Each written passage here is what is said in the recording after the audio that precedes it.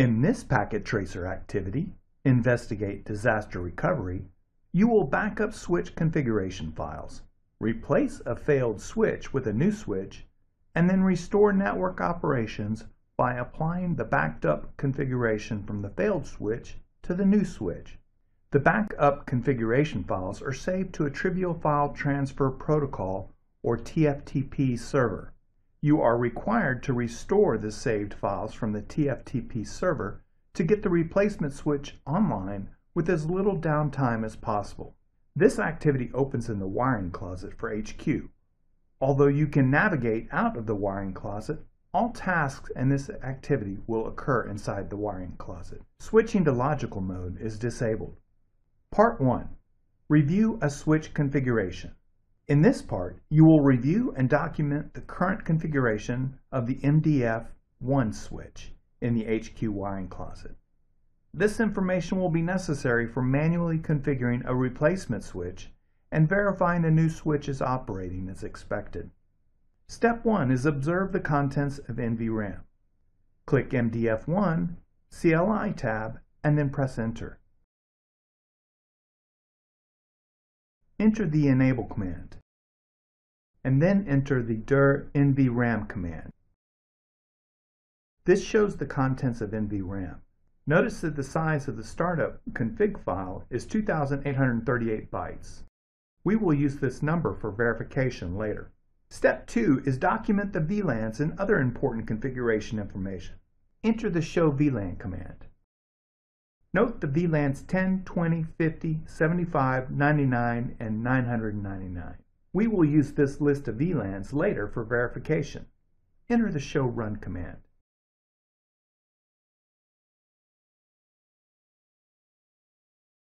Note that the IP address for VLAN 99 is 192.168.99.150 with the /24 subnet mask. Note that the default gateway is 192.168.99.1. Note the assignment of VLAN 75 to interface F0/1. And notice Gigabit Ethernet 0/1 is configured with native VLAN 99 and set to trunk. We will use this information later to manually configure the replacement switch. Part 2. Backup files to a TFTP server. In this part, you will copy the configuration files for the MDF switch to the TFTP server. You will then verify that the files are listed on the TFTP server. Step 1 is enable the TFTP service on the FTP server. In the wiring closet, on the right rack, click the FTP server Desktop tab, Command Prompt. Enter the ipconfig command. Note that 192.168.75.2 is the address of the FTP server. This server also provides TFTP service. We need to activate it. Click Services tab, and then under Services, click TFTP. Enable the TFTP service. Step 2. Upload the VLAN.dat and startup config files to the TFTP server. Click MDF1. Ping the TFTP server to ensure we have connectivity. Enter the copy flash TFTP command and specify VLAN.dat as the source file name. Enter the IP address of the TFTP server. Enter MDF-1_VLAN.dat for the destination file name. The file is successfully copied to the TFTP server. Enter the copy startup config TFTP command to copy the configuration to the TFTP server. Enter the IP address for the TFTP server. Enter MDF-1_startup-config as the destination name. The startup configuration is successfully copied to the TFTP server. Step 3 is verify that the files are on the TFTP server. Click FTP Server.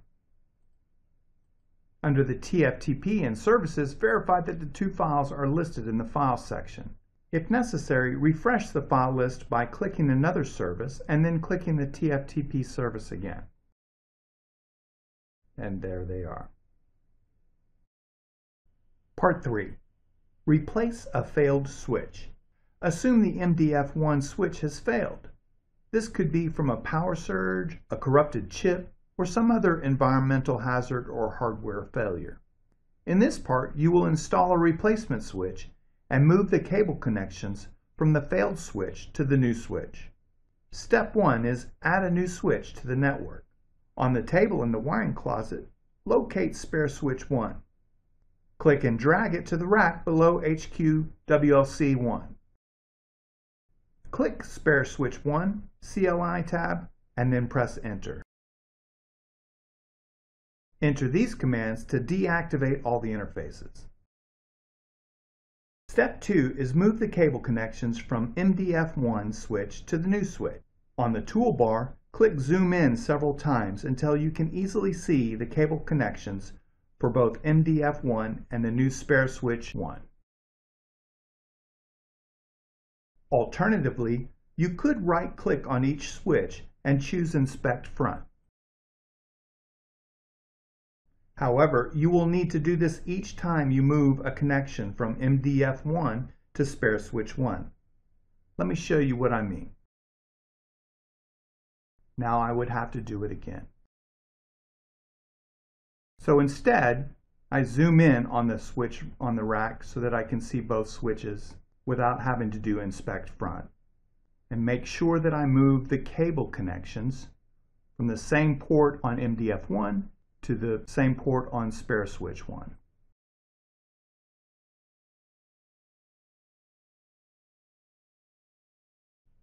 To verify cables are in the correct ports, right-click spare switch 1 and choose Inspect Front. Float your mouse over each cable and wait for the information pop-up, and then make sure the cable connections map to the table in your instructions. I have that table here. FA0/1 should be attached to the FTP server. FA0/3 should be attached to the AAA Radius server. FA0/2 should be attached to the mail server. FA0/15 should be attached to the NetAdmin PC. FA0/19 and FA0/20 should both be attached to switch FL-1. FA0/21 and FA0/22 should both be attached to switch FL-2. And finally, Gigabit Ethernet 0/1 should be attached to HQ Edge. If you're not sure whether you've connected everything correctly, click Check Results to see if everything is graded correct. Right-click the rack and choose Manage All Cables.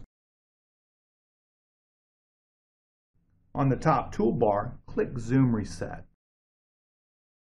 Uninstall MDF1 from the rack and place it on the table.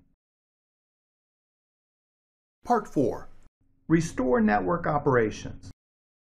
In this part, you will manually configure the new switch so that it can access the TFTP server. You will then copy the configuration files from the TFTP server to the new switch and verify the switch is operating as expected. Step 1. Configure spare switch 1 to access the network. To access the TFTP server over the network, the spare switch will need network information configured manually. Enter this configuration into spare switch 1 to connect it to the network and prepare it for TFTP server access. Step 2 is test connectivity to the TFTP server. Enter ping 192.168.75.2 to verify spare switch 1 can access the TFTP server. Step 3 is download the VLAN.dat and startup config files from the TFTP server. Enter the copy TFTP flash command. Specify the IP address of the TFTP server. The source file name is mdf1_vlan.dat. The destination file name must be vlan.dat. Confirm you want to overwrite the current vlan.dat file. And the file is copied from the TFTP server. Enter the dir flash command to verify the vlan.dat file is in the directory. Enter the copy TFTP startup-config command. Specify the IP address of the TFTP server. The source file name is mdf1_startup_config. The destination file name must be startup-config, so just hit enter.